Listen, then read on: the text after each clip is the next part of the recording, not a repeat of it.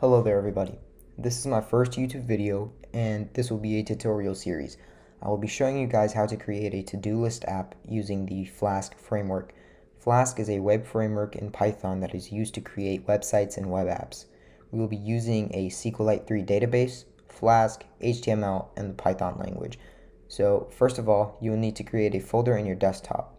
I created a folder in my desktop called Python tutorial. Now, I'm using VS Code as my code editor for this tutorial series. Before we start, here are a few things I would like to say. If you want to follow along with these tutorials, I would recommend knowing the Python language a little bit. I'd recommend you to have a good understanding of the basics in order to actually grasp the things I'll explain.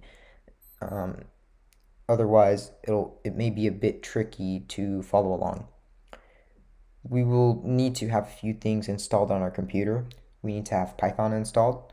I recommend having Python 3.6 or higher. I'm currently using Python 3.9. Next, we will need to install the Flask framework, which I will explain in a bit. We need a code editor of some sort. Like I said earlier, I'm using VS Code. If you're using anything else such as Sublime, Atom, Vim, Notepad++, or anything else, you can still follow along fine, but if you are a complete beginner, I would recommend using VS Code over other editors because it'll be easier to follow along and it has a handful of great features. So let's start. First, to open our terminal in VS Code, if you're on Mac, use Command J to open the terminal. If you are using Windows or have Linux installed on your Windows machine, use Control J. Again, this is for VS Code. For other editors, the shortcut may be different. Then you'll have to install the Flask framework using pip.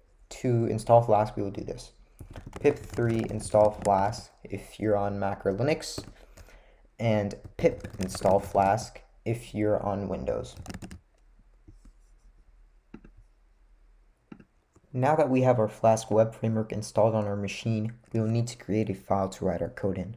Again, I'm using VS Code. The file creation process on other editors may be different. So first, go near the top left where it has our directory. In this case, mine says Python tutorial. Right next to it is a create file icon. Click on it. Name the file whatever you'd like, but for my case, I'll be naming it app.py. This is the file we will be writing our code in. Once you finish that, you want to navigate to that same area again, except this time we're going to be making two folders called templates and static. The templates directory is where we will be putting our HTML code in, and the static folder is where we will put our CSS in. To create these folders, there is a create folder icon on the right side of the create file icon. Click on it and make one folder called templates. Then repeat that, except the folder's name will be static.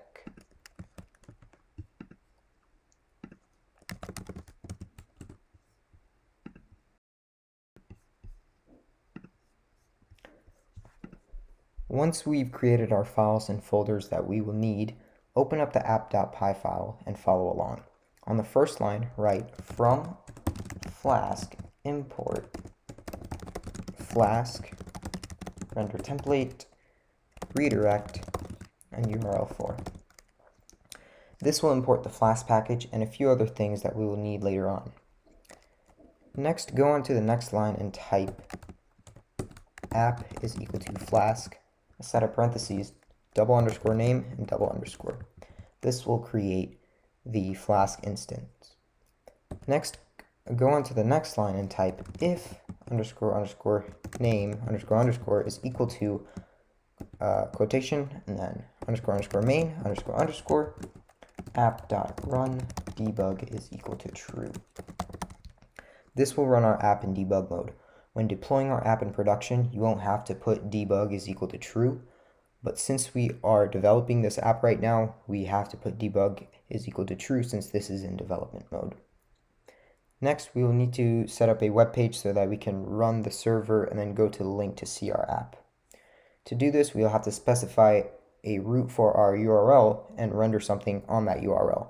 So we can put at app.route and then a set of parentheses, and then inside those parentheses put a single quote, double quote, doesn't matter, and then /.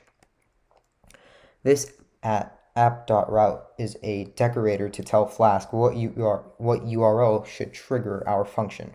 Right below the URL, we can put define home, this home function, and then return hello from Flask.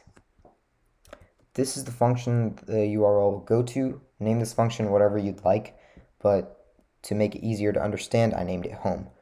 The return hello from Flask will return those words when we go to that route. Once we've written that, open your terminal right here and type python3 app.py if you're on Mac or Linux, and python app.py if you're on Windows. Next, open up your, actually save the file first, and then next open up your browser right here, and then go to 127.0.1 at port 5000, or go to localhost 5000, and these will return the same things. Now you can see that hello from Flask is rendered onto the screen. In the next clip, I'll show you guys how to render HTML templates.